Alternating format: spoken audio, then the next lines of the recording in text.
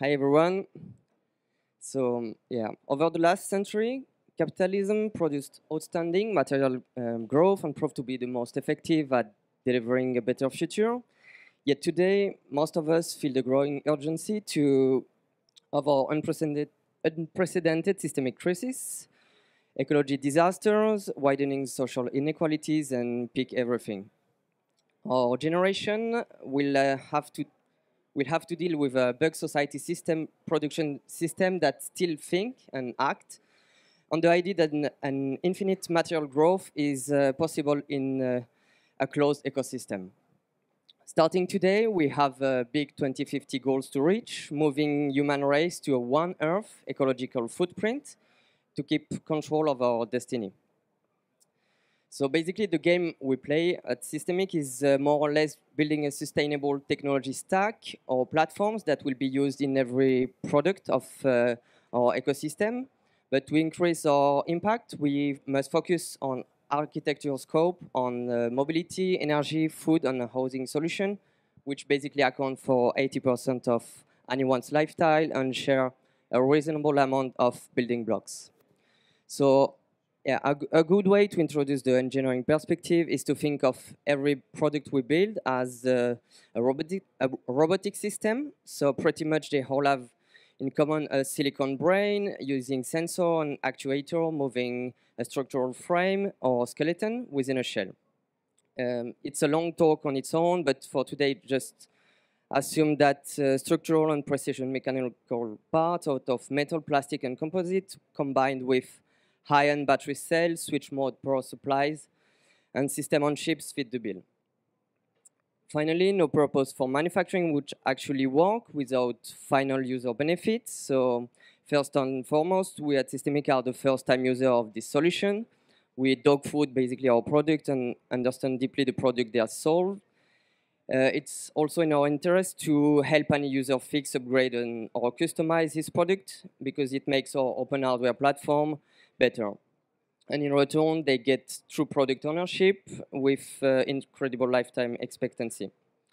Then the question to ask is how actually instantiate this big vision into reality.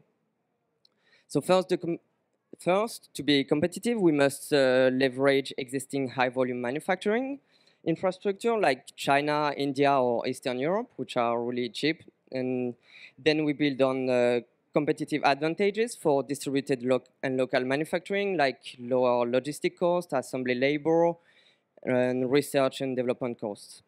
So an interesting example is carbon fiber parts, which provide superior mechanical performances, but are very expensive because of mostly because of their labor-intensive nature that cannot yet be properly automated.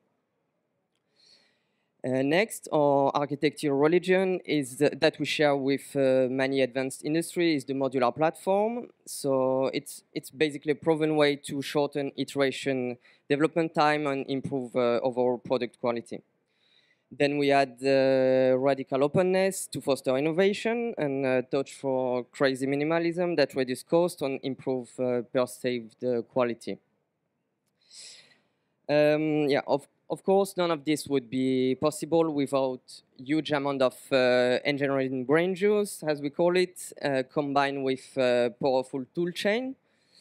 So the point of this talk is not to make you a space engineer, but yeah, if that's yours, actually you can have a look at our tool chain at toolchain.systemic.cc, and yeah, there you will be able to try it at least, and if you happen to like it or if you already use it, please shoot us a mail at team@systemic.cc because yeah, we always welcome more brain power.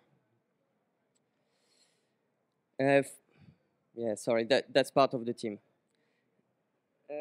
Okay, finally, our user, the maker, will participate in Do It Together assembly workshops organized in local fab labs, maker spaces, and hackerspace. We really want to help these types of organization reach high economical impact by leveraging high-end product manufacturing. Because today they really have to upgrade their entry-level entry-level prototyping equipment, like the 3D printer that everyone knows, but actually is not really useful for real manufacturing. And upgrade it with industrial-grade machine and slowly build sustainable local microfactories.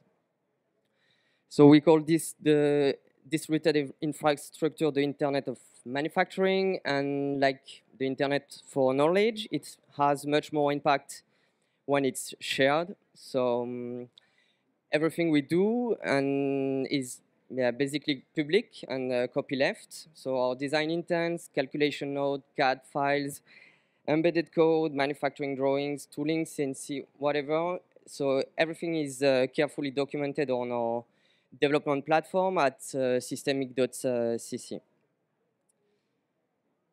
So we saw previously that modular platforms are really key for system architects. So here is a synoptic of one of our first platform for motion control. That's motion control.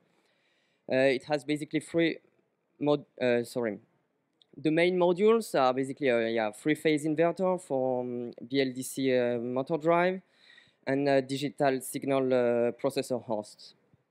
And its main use case, obviously, it's for us right now an electric powertrain controller, and it will be also a servo motor drive for CNC machines. The second platform will release is it's called the Energy Pack. So the main modules here are obviously the battery cells and a bidirectional charger. And for us, the obvious use case is energy storage for mobility. But the recent Powerwall that Tesla showed recently proved that the house and utility energy market have already relevant use case for it. And finally, we are also developing rolling chassis. So here is our first, that was a 3-wheels tilting chassis. But we are also working on a 2-wheels platform and hope to start, on a more conventional 3 wheels later. And actually, a very good example right now is the open source vehicle project, which is kind of good and even upgraded with the Tabby evolution recently. Apparently it should be okay. Everyone can hear me. So as I said, engineers started development with Velocar and ultralight and electric microcar for modern urbans, basically designed to be practical with so the removable energy pack that you can see in green, 100 kilometers of autonomy range and a big trunk.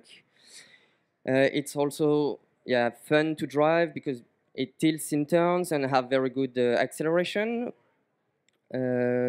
roughly from 0 to 50 kilometers in 5 seconds, which is better than most of cars nowadays. It has safety with a survival shell, disc brakes. It doesn't work anymore. Okay. This is not working.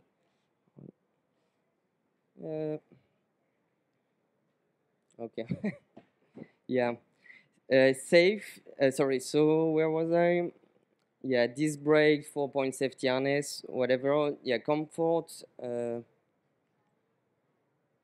Shit. Okay, whatever. Okay. So health with an integrated bike drive and to travel further, but mostly to stay in shape and do your sport session while you go to work. And of course, it's aimed to be ecologic with 90% efficiency electric motor. And actually, most important is the feather weight of only 80 kilo. And by the end of the year, we hope to finally release our first product that you can actually, it's a very early rendering, but it's called Biker and is an ultralight electric motorcycle that focuses on fun and high-tech powertrain.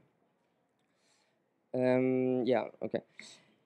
We also laid the foundation of UziBox, so an industrial grade 5-axis CNC machine for extractive and additive manufacturing, which we hope will open low-cost and high-performance distributed manufacturing. And in the following years, we'll shift our focus to energy storage and production with high efficiency. It's a long talk, but combining photovoltaic with thermal cogeneration panels for plus low-cost battery storage that is finally coming. And next, we hope to tackle the local distributed food production with automated and controlled environment with high density multi-layer food production. And finally, we hope to integrate everything into sustainable housing cell networks. But yeah, it's very too early to start this talk today. So in conclusion, if you fit any of our actual product use case, don't hesitate to subscribe to kit.biker.cc or kit.velocar.cc or kit.uzibox2cc is very too early, but yeah.